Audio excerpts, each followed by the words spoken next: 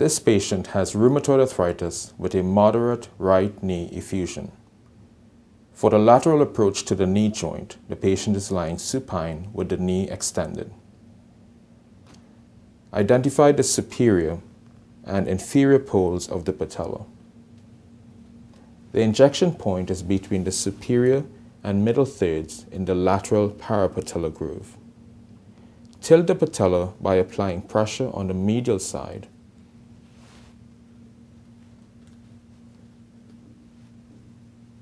and mark the injection point using a retractable pen.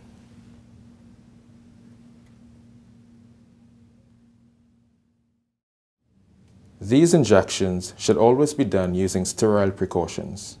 A no-touch technique is used, meaning that once the area is cleaned, it must not be touched with anything but sterile needles. Scrub the site and then clean in an outward fashion. Here I am using Providin solution.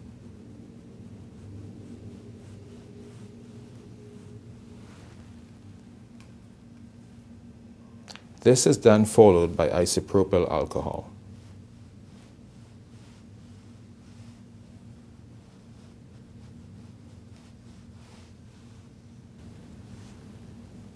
Allow the area to dry a bit and then apply local anesthetic.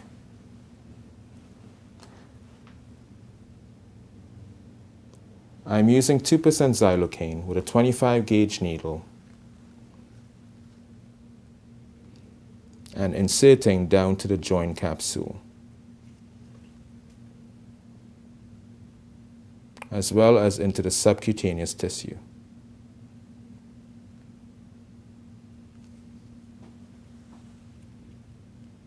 Always immediately apply the safety mechanism. I will wait a couple minutes for that to take effect.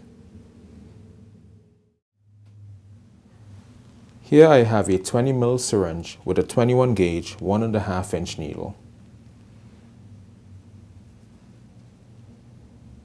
I advance the needle, aiming medially and a bit inferiorly. You will feel a give as the needle breaches the joint capsule. Aspirate as much fluid as possible.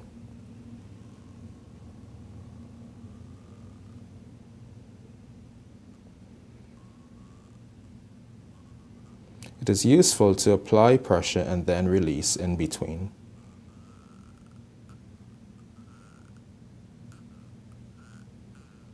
It is also helpful to apply some pressure on the knee to help the fluid escape.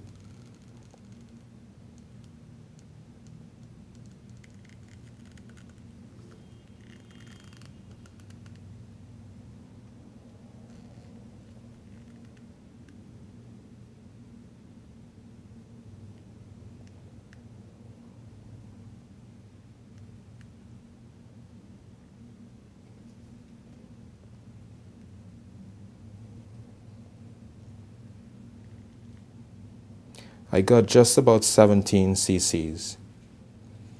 Leaving the needle in place, you can switch syringes,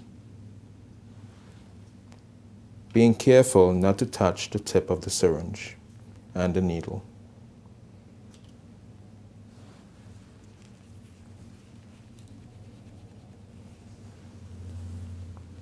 I will inject 60 milligrams of Depo-Medrol mixed with 2% xylocaine up to a volume of 5 ml.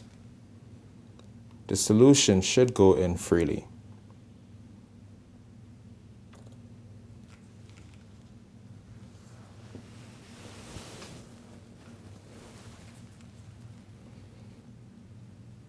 Immediately apply the safety mechanism.